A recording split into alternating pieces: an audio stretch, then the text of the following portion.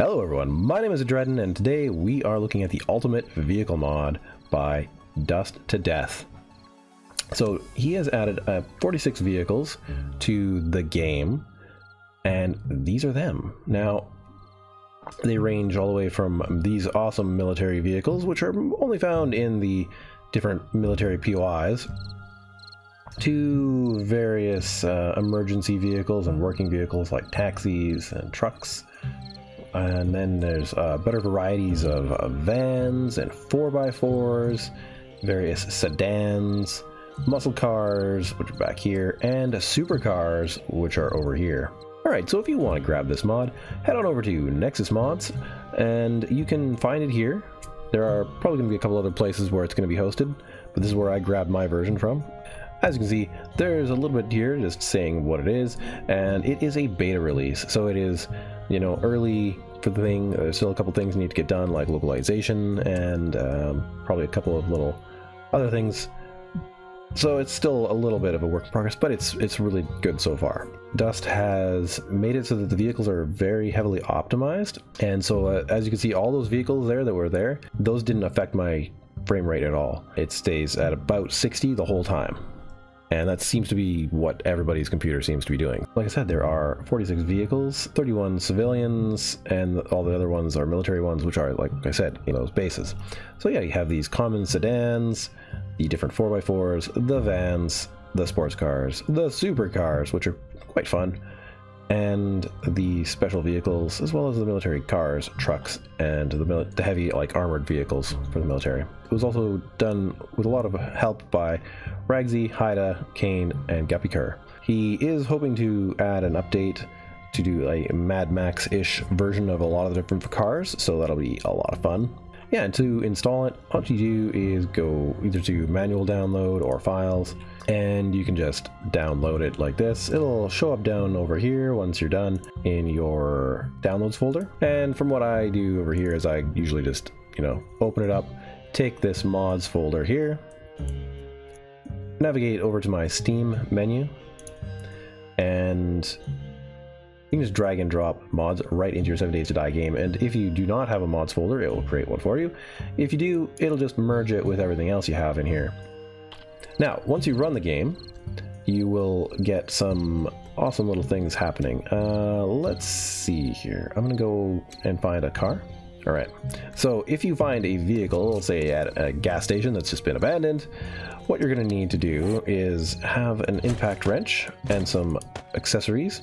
These can be got by finding the schematics first, so you find the schematics and then you can make the impact wrench and the wheel accessories. The impact wrench is also available in advanced engineering and is made from forged steel, mechanical parts, duct tape, scrap polymers, and springs.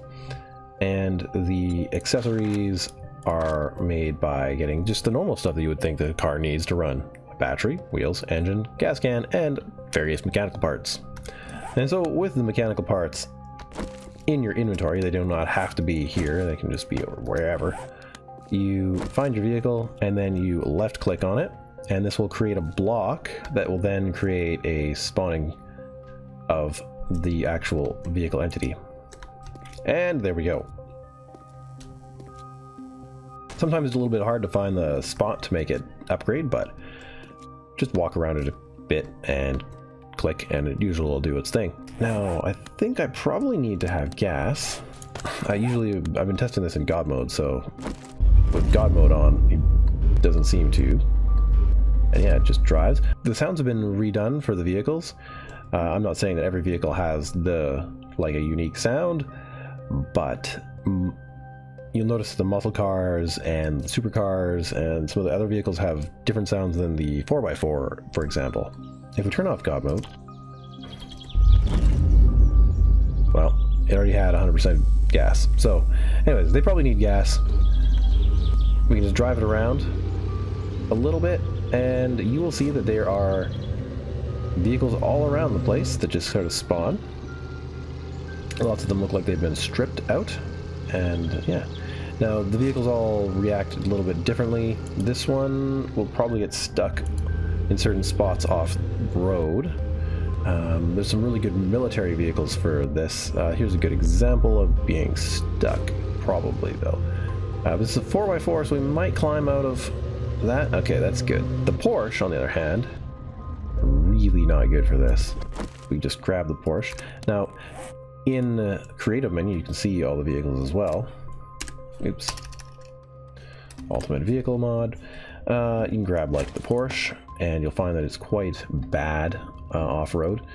And this one is actually incredibly good off-road. So we'll drive around a little bit with this Porsche and then get stuck.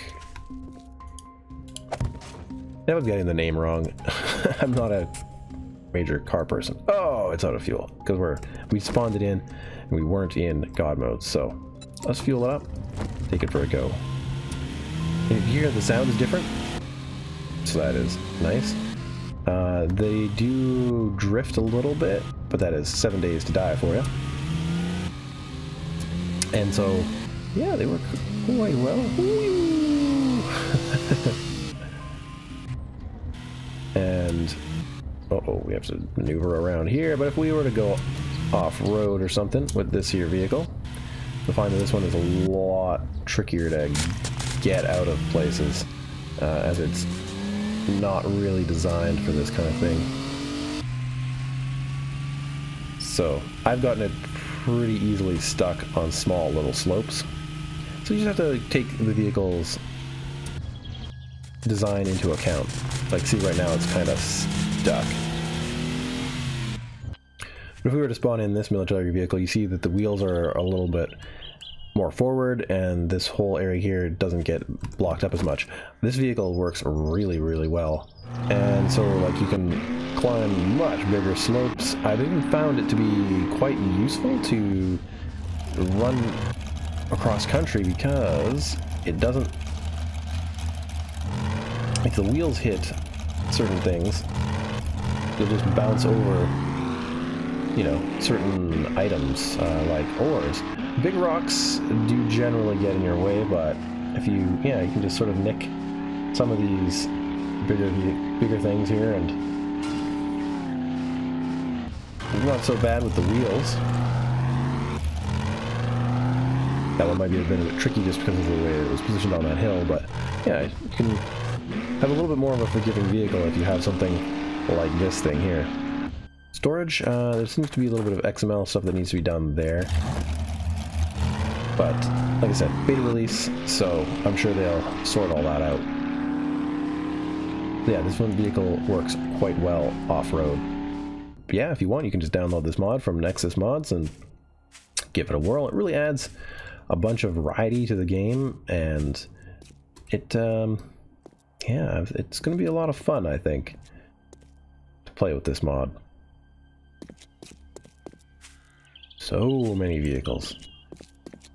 So yeah, I don't know if things like sirens work. I think that would need a little bit of extra work on the controllers for them. That's outside the scope of the XML modding that this kind of stuff has. So, and same with things like guns. That's a possibility to add with various new like vehicle controllers, but I don't believe that is an option yet, and I don't know that Alpha 19 is going to have it. They have postponed some of the vehicle mods for that, so yeah. Anyway, if this has gotten you interested in this mod, go take a look, and, you know, thank Dust and all the other contributing members that did all this hard work for you. And if you like this video, hit that like button. If you are new to the channel and want to learn more about 7 Days to Die, hit the subscribe button, and I will see you guys in another video. Bye-bye.